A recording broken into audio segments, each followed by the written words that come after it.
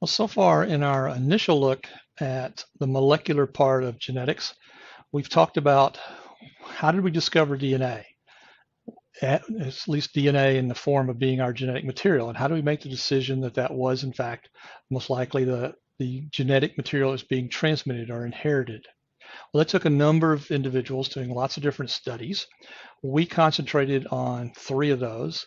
There were many more than these, but the ones that are big for us were Griffith's experiment back in the 1920s when he was looking at pneumonia, and there's a virulent and avirulent form, and he was able to demonstrate that he could heat kill the virulent form, mix it with the non-virulent form, and somehow that heat killed would take over, would transform this others.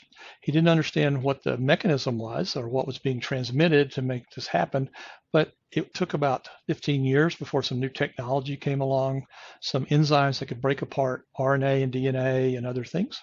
Avery McLarty-McLeod used that to do a very beautiful classic science experiment where they tried to eliminate the things that couldn't be correct. So they eliminated RNA, you still got transformation, eliminated proteins, you still got transformation. Once they eliminated DNA, you no longer got transformation. Now, it's still thought, well, maybe the DNA is just a vessel for these proteins, and once you break it apart, it doesn't work. And it wasn't until Hershey-Chase famous experiment in the early 1950s that showed, no, you can have transformation or you can have takeover and transmission from one generation to the next by just DNA. DNA has the code. So by the 1950s, DNA is generally accepted as the structures that we have. We know it's a genetic material, but we really don't know what it looks like. Okay, we have some ideas about the base structures, but we don't have a clue about how it's put together and formed. And it was worth a Nobel Prize to figure that out. So these are a couple of fairly short lectures where I want to first look at the basic building blocks, the structures. And this is pretty much just to remind you of these structures. We're not going into great detail, certainly not in detail like you might in biochemistry about bond angles and all that. Simply going to remind you of some nomenclature and some parts. Once we've gone through a couple of lectures to get those pieces together, then we're going to actually build DNA and talk about the discovery of the final structure and then what it looks like, set up a model for that. So just to remind you where we are, we've known since the 1800s about nuclein, chromatin and mitosis were discovered and talked about and described in the 1800s. And then building all of this, by the late 1800s, Russell had discovered that there was nucleic acids could be broken down. And in fact, it was in the late 1800s that he described 5 bases that we now know are part of DNA, and it was worth a Nobel Prize that he won in 1910. Okay, shortly, based on this information, Levine had started to take RNA and pull it apart and understood some of the components. And he actually came up with a model that we'll talk about later about what DNA actually looked like. It took a couple of things for him to do. RNA was first, he worked on other things, and then he came back to DNA and figured out the components of that.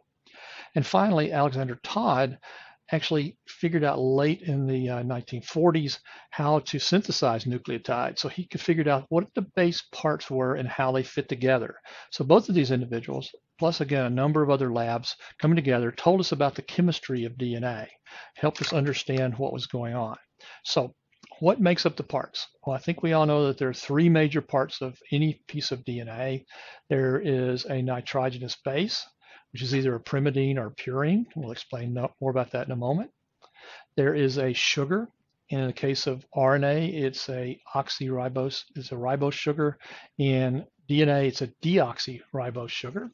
And then, because we're talking about DNA, right, we're talking about nucleic acid, deoxyribonucleic acid. It has to have an acid form, which makes it negative, which is the phosphoric acid, which does lots of important things as we see when we talked about the final structure.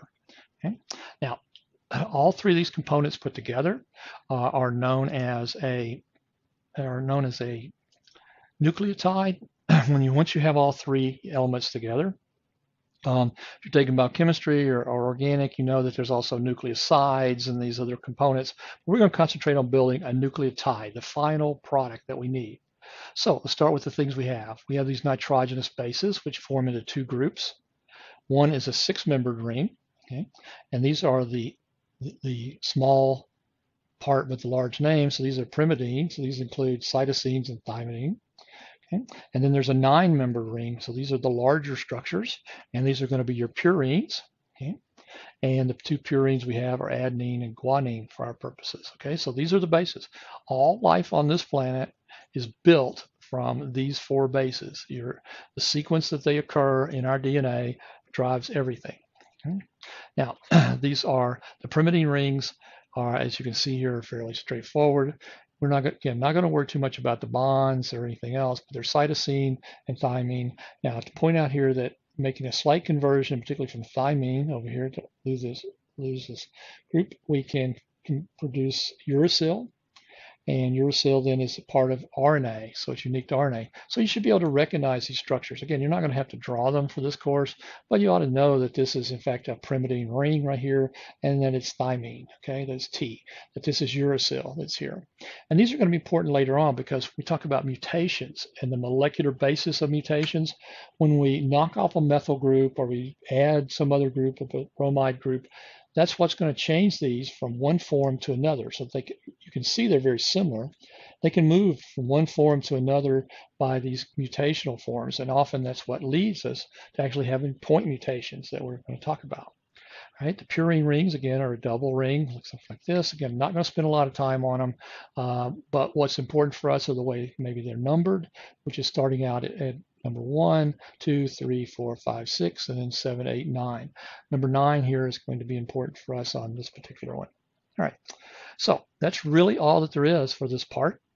We're just looking at those forms. I should like for you to go in the book, make sure you recognize them all, spend a little time working on them. And in the next little short lecture, we're going to talk about how those nucleotides form up. How are we going to take all the components and actually put them together?